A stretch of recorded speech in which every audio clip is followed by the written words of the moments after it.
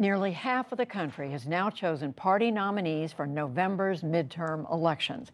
Yesterday's primaries from South Carolina to Nevada made clear that for many Republicans, loyalty to Donald Trump is still the key to success. The biggest win for the former president came in the Palmetto State, where five-term incumbent Congressman Tom Rice, one of the 10 House Republicans who supported Trump's impeachment, was pushed out by pro-Trump State Representative Russell Fry. The Washington Post's Annie Linskey has been following yesterday's results, and she joins me now. Welcome back to the NewsHour, Annie Linskey. So let's start by talking about these South Carolina House races. There were two of them I want to ask you about, but one, this resounding rejection of Tom Rice by voters in his this Republican primary. He never backed down in his criticism of President Trump. No, that's right. He essentially doubled down, employing a different strategy than we've seen with other Republicans who have gotten the ire of Trump. He said that he voted to impeach the president and continued to talk about it on the trail. He said to one of my colleagues, calling Trump a tyrant. And the former president reads this coverage very closely. Yeah. So he continued at it, and he attracted a Trump-backed challenger, and we saw him lose. I mean, we had gone into yesterday thinking perhaps it would go to a runoff, but it was a resounding defeat. 2-1. But different story in another South Carolina district we've been watching, Representative Nancy Mace.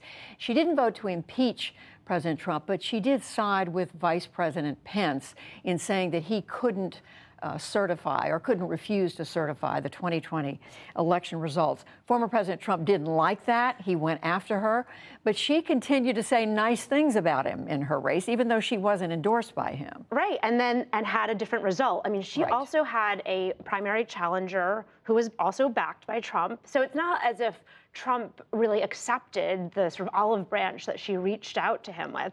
But on the trail, her posture was really different. And she kept on saying good things about him.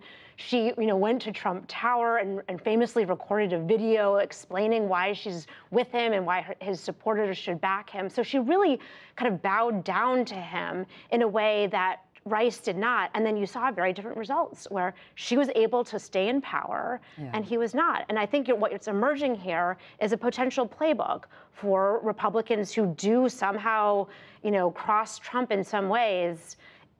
If they stand up to him, they better very quickly turn around and, try to make amends. And of course, depending on how they read their constituents, in their district or their state. Yeah. But let's talk about Nevada now. We're looking at a couple of statewide races there, Senate, governor, and then the Secretary of State.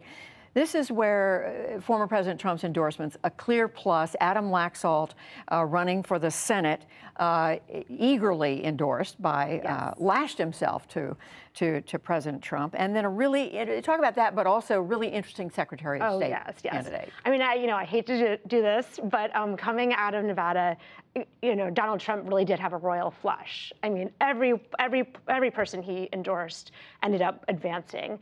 And, the Laxalt seat is particularly interesting. That's the Senate primary. And, he was backed not only by Trump, but also by Trump's son, Donald Trump Jr., who in the last sort of moments of the campaign, the last days of the campaign, went out there, campaigned with him. And so what you're seeing in Nevada is Donald Trump Jr. also sort of establishing a power base of his own. He did the same thing in Ohio, where he went out and really went in big for J.D. Vance, and there was a success there too. And then the Secretary of State race, I mean, that's really the one to watch, I think. I mean, we're not used to paying close attention to Secretary of State races. For sure. I mean, I think most people probably didn't know what that position did before 2020.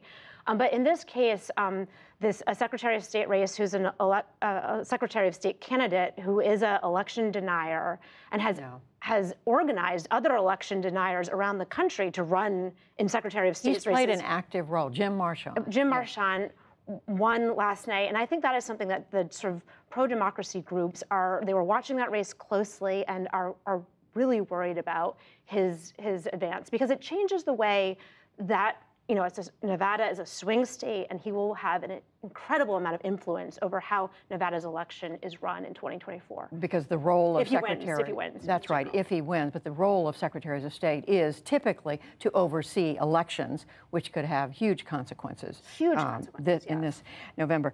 A couple of things I want to ask you about, but you've been doing some really interesting reporting in the last few days, Annie Linskey, about in a few states, a few places around the country, Democrats, we know they're going to be running ads against Republicans, but they are running ads in some places for Republicans who they think may be a weaker opponent in the fall. This has been a tactic that I've been really astounded by. On the one hand, you do have Democrats doing the January 6th committee hearings, talking about democracy, about the importance of drawing a line between, as Biden calls them, ultra-MAGA candidates. But some of the Democratic election committees are running ads to help promote the far-right candidates, believing they'll be a little easier to beat in November. Democratic strategists that I've talked to say that this is a very dangerous game, and you have to be careful what you wish for. And you'll remember, of course, Hillary Clinton thought that Donald Trump would be easy to beat, and that wasn't the case. So when you play these games, you do need to